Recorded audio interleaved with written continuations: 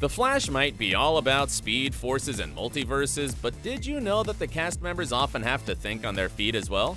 As it turns out, the Speedster show has its fair share of improvised and even deleted scenes that just make it so much better. And we collected all the awesome ones, right here in one place for you. Hi, I'm Dylan. Quick, let's hop onto the cosmic treadmill. Iris loves Barry, right? Well, that doesn't mean she has eyes only for him. After all, she's allowed to look at the menu, but she can't order from it. Or can she? On the Flash episode of the Invasion crossover, Iris just said what everyone else was thinking at the moment. Barry, so Oliver Queen is the Green Arrow? Yeah. Oh my god, I just got so much hotter. Candice Patton confirmed on her Twitter account that the line wasn't in the original script and it was improv on her part, though she added that she couldn't take all the credit for it. Funny enough, this scene actually became something of a foreshadowing for an Elseworld story where Oliver and Iris are actually an item in that universe. Even Ollie knows this is just wrong, and you can't blame Barry for being a little mad that Iris is crushing on his friend. In fact, his reaction is priceless. Oh my god. But speaking of Mr. and Mrs. Allen, it's pretty evident that they've shared the bulk of the screen time on the Flash TV show. Yet there's one fantastic and hilarious deleted scene from season 4 which was cut for some unknown reason. It all starts with Ralph, naturally. Netflix, engage.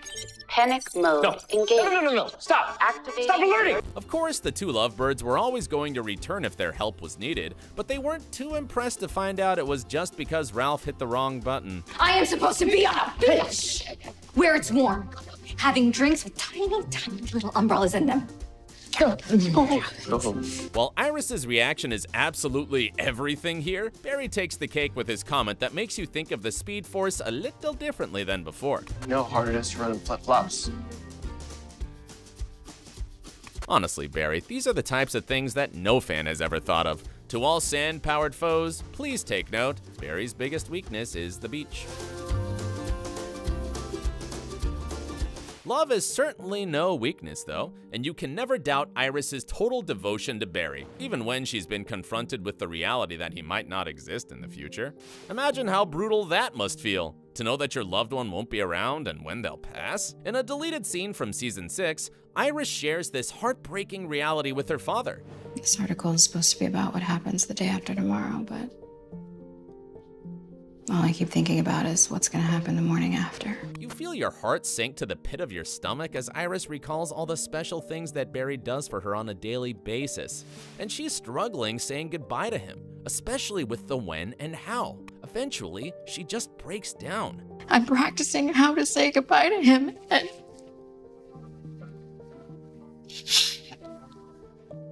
I don't know, it just makes me doubt everything. It's an emotionally charged scene that hits you right in the feels, and you can't help but share her pain. For the most part, Joe just listens to what his daughter has to say, but he couldn't resist the opportunity for a Joe-ment to take place. But I need you to write this as if he always lives. Seriously, does Joe have some sort of handbook or something that he refers to when he needs to impart advice?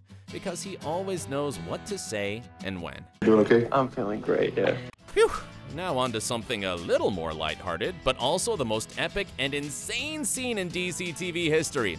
Yep, it's the moment when the multiverses collided and Ezra Miller's Barry met Grant Gustin's. While it was one of the shocking reveals in the Arrowverse, a lot of work took place behind the scenes to make sure it came together. A script was pieced together rather quickly, but the two stars actually improvised a lot of their dialogue at the end of the day. Specifically, this important line. I'm also the Flash. You also the what? The Flash? Flash?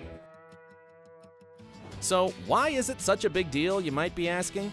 Well, Ezra's Barry was never named the Flash in the movies. This is the first time that he's learning about the name. It's creating a whole new origin story for that part of the DC multiverse. Plus, it's cool to see that it was Grant who actually gave Ezra the iconic name here. Also, you gotta love the exchange between them as they complement each other's outfit. It seems freaking comfy. Yours is pretty cool. Smooth. Seems safe and breathable. It's literally everything that fans have been saying about them for years. Honestly, the upcoming Flash movie should just be a buddy cop comedy featuring both Grant and Ezra talking the whole time. That's all we need in life. But you know, the seeds of the multiverse were already planted way back in season 1 of the show. In fact, there's a deleted scene where Barry tells Joe about a certain man, or should we say, Man of Steel. Joe, there were reports there of a man who could bend steel with his bare hand. The best part is, it doesn't stop there, as another Justice Leaguer is jokingly referenced by Joe. Yeah, and last month you disappeared to Amnesty Bay to investigate a story about a man who could talk to fish. Interestingly, at this point in The Flash, the show wasn't allowed to mention DC superheroes like Batman, Superman, or others by name. They were completely off the table for the Arrowverse, so the showrunners had to think of clever and innovative ways, like this, to do it. Now, 6 years later, there's a Superman show on the CW, and there's even an actor playing Batman and Batwoman.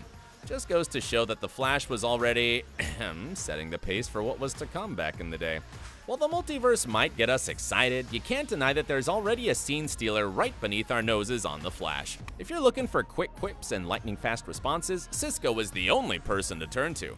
Interestingly enough, he's also sharp in the improvisation department. One of his most quoted lines, especially on Pinterest, is from the episode where a villain used honeybee venom. I don't do bees. Ain't nobody got time for bees. But I bandit. It wasn't just his improvised line that cracked everyone up here, but the expression on his face said it all. Cisco has become something of a go-to person for the most quotable lines on the show, so it's fun to try and figure out which parts were actually scripted and which were purely from the actor's genius mind. Couldn't shoot him if I wanted to. This is actually the Star Labs vacuum cleaner. Improv or not?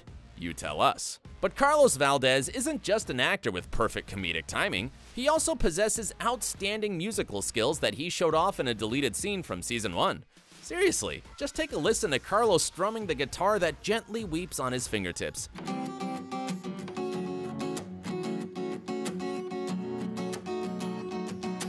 Even his fellow actors look like they're having a good time listening to him and not just putting it on for the scene.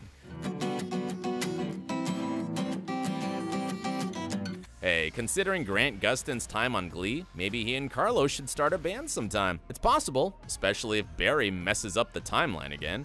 Though he actually does come clean to his daughter Nora about his time traveling, wrecking missions in a deleted scene. No. I created Flashpoint. It's an important moment between the two of them, since they're both guilty of zipping through the timelines and creating new alternate universes. However, Barry confirms to Nora that changing a timeline isn't everything you think it'll be, and there are consequences to their actions. You created a new reality. I lived in it. For a while. Till I realized what a mistake I'd made. While Nora doesn't always listen to her dad, this scene showed that he was prepared to give her the cold hard facts and even owning up to his own shortcomings. But why do you think it was cut from the final episode? Wow. All these improvised and deleted scenes just make you appreciate the show a little more. But tell us, do you have any favorites from what you've just seen? If you'd like to find out more about The Flash, be sure to check out our funny moments and bloopers video. Thanks for watching!